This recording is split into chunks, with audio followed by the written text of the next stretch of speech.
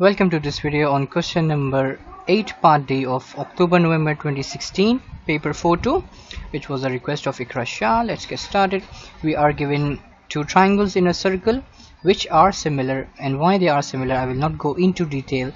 You should know that from your previous studies. What we have is we are given the area of the two triangles and we are given a length, and these two lengths correspond to each other. Again, once you study the similar triangles, you will know that these two lengths do correspond to each other in the similar triangle.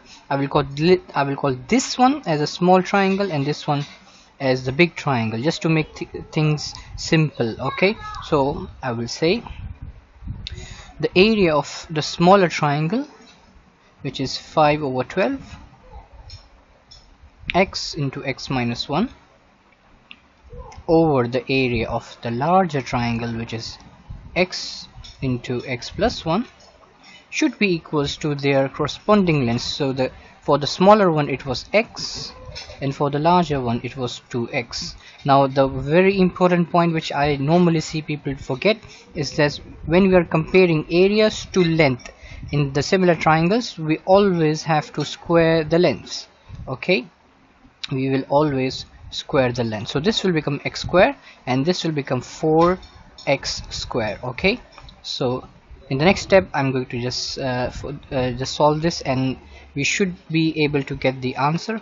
But the main point was in this question was that the triangles are similar. So let's get started with the solving part of the question, should I say. So I will multiply this side over this side and this side over this side, so it will be a cross multiplication.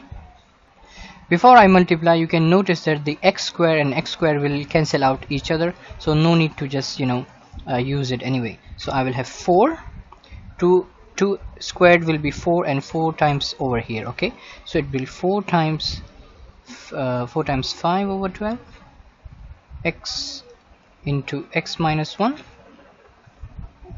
is equals to, this is already 1 cancelled, and so only this is what is remaining on the right hand side of the equation, plus 1. Okay, the next step is I will just solve this. It will be 20/12x into x minus 1 is equals to x into x plus 1. Okay, and then further what we can see is that if I divide x on both sides, this x will cancel with this x. Okay, so what I have after that is I will multiply to, I will take this 12 on the right hand side. Okay, I don't like the denominators in my equation, but whichever method you do, you will get the same answer anyway. Okay, so don't worry about the steps much. What you should have worried was you should get this equation. Once you have this equation, you should get you should be able to solve through it. Okay, so it will be 20. Oh, okay, sorry, x is already cancelled. Let me open the bracket directly also. Yeah, okay, let me do it in the next step.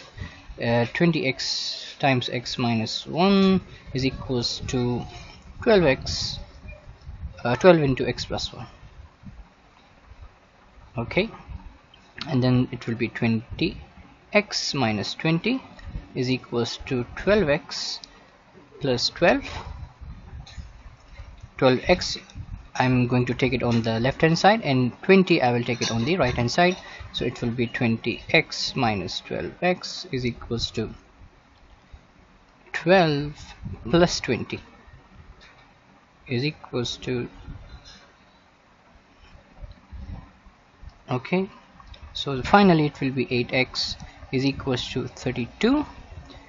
X is equals to 32 over 8, and finally x is equals to 4, and that's it is done. Thanks for watching.